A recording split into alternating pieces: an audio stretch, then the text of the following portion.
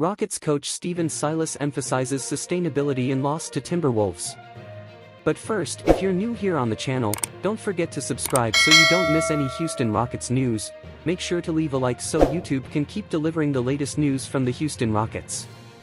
After blowing a 20-point lead, coach Silas emphasized the importance of sustainability in a loss to the Timberwolves.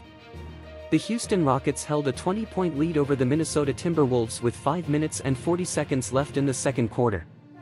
But by the end of the game, Houston came up short in a 104-96 loss Sunday night inside the Toyota Center.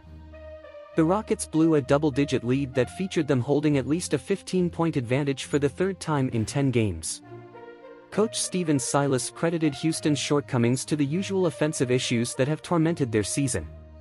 But the loss to the Timberwolves highlighted the Rockets' major issue when it comes to sustainability. Maybe complacency is the word, Silas said. We are trying to get to the point where we are trying to maintain the level of play that gets us these leads. It's obvious we have the ability to get to these leads. But sustainability is the biggest part of the NBA. The Rockets led by an average margin of 13.2 points in losses against the Timberwolves, Dallas Mavericks, and Orlando Magic. Each game featured the Rockets executing sufficiently on the offensive end with their ball movement and shot making. Garrison Matthews connected on a 3-point field goal assisted by Alperen Sengun when Houston took a 20-point lead. At the time, the Rockets had accumulated 16 assists. Houston shot 58.5% from the field and 45.5% from behind the arc. But as the game progressed, the Rockets went away from the elements that were working. Houston recorded 9 assists for the remainder of the game. The lack of ball movement led to the Rockets shooting 27.7% from the floor and 20.8% on 3-point field goals. The Timberwolves outscored the Rockets 66-38 the rest of the night. When you play a certain way to get to that lead, you have to understand that this league is all about sustaining play, Silas said.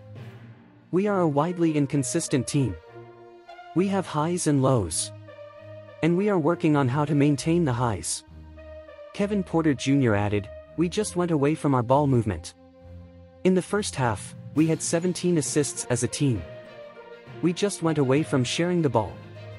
Silas believes learning how to maintain sustainability is the latest example of the growing pains of guiding a young team through a daunting rebuild. Do you agree with Coach Silas? Comment your opinion. Stay tuned by subscribing so I can keep you updated on every Houston Rockets latest news.